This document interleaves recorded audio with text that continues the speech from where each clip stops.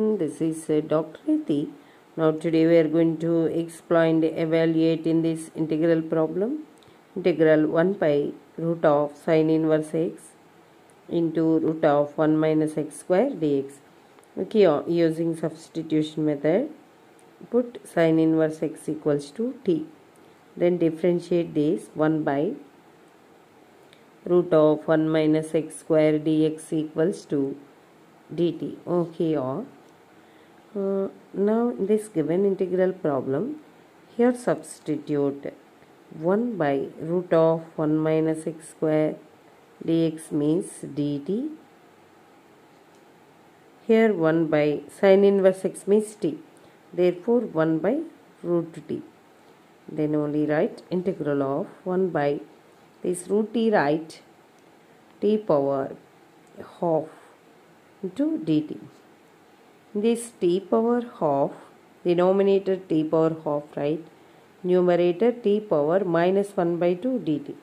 Now here using formulae, integral of x power n dx, that is x power n plus 1 by n plus 1 plus c. Okay, now t power minus 1 by 2 plus 1 by minus 1 by 2 plus 1 plus c. Here x means t, n means minus 1 by 2. Therefore simplify this, minus 1 plus 2 by 2. That is t power plus 1 by 2. Here also plus 1 by 2. T power plus 1 by 2 by plus 1 by 2 plus c. This denominator 1 by 2 will get to transpose numerator, that is 2 by 1, 2. T power 1 by 2 plus c. Okay, now write 2. T power 1 by 2 means, right, root t plus c.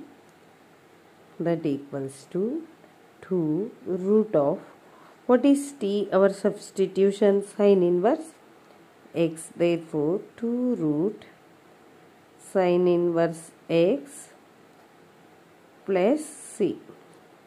2 root of sine inverse x plus c. This is the solution. This evaluated integral problem, integral of 1 by root of sine inverse x into root of 1 minus x square dx. Okay, thank you.